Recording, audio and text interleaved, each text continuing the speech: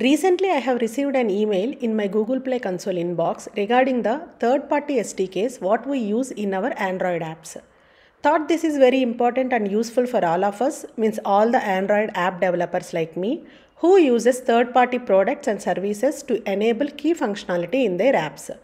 So, in this video, I am going to explain how to choose the third-party SDK. Is that SDK safe to use in your app, or will it cause your app to violate Google Play policy? And how can you make use of Google Play SDK Index to select the most used commercial SDKs? So let's get to the point. Hello friends, welcome back to iRekha Tech Solutions. In the mail, it is mentioned, get information about widely used commercial SDKs on Google Play to help you decide whether to adopt, keep or remove an SDK from your app. In our apps, most of the times we will be using third-party SDKs other than the Android SDK to enable some key features. But how to decide whether that particular SDK is not deprecated, or it is not suspended, or it is not violating Google Play policy? Because if your app is using an SDK version that may cause your app to be non-compliant with Google Play's developer program policies, new app releases using that SDK version can be rejected. And also, if that SDK is outdated or has critical issues, you will receive a warning that may require further action. For example, SafetyNet library. It was deprecated, and when I was trying to update my app in Google Play Console, it was showing a warning regarding the library usage. So I had to take care of this library in my app.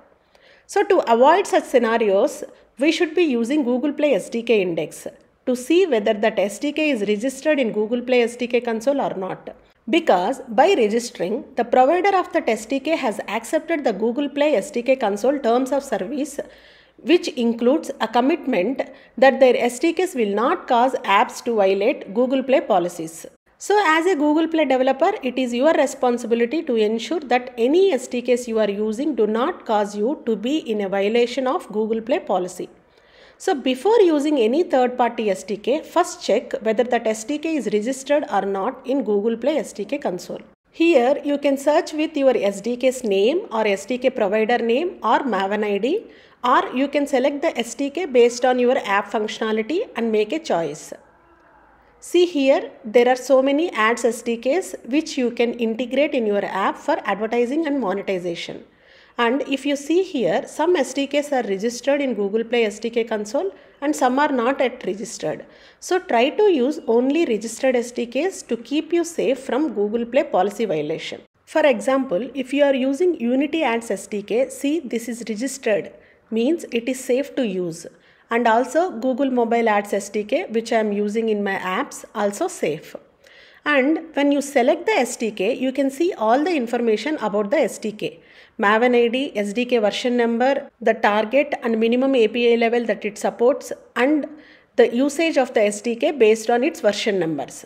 So this way you can choose the SDKs wisely using Google Play SDK Console to keep your app compliant with Google Play developer program policy.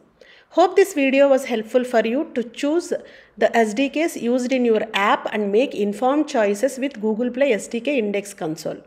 If you like this information, please like, comment and subscribe to iRekha Tech Solutions.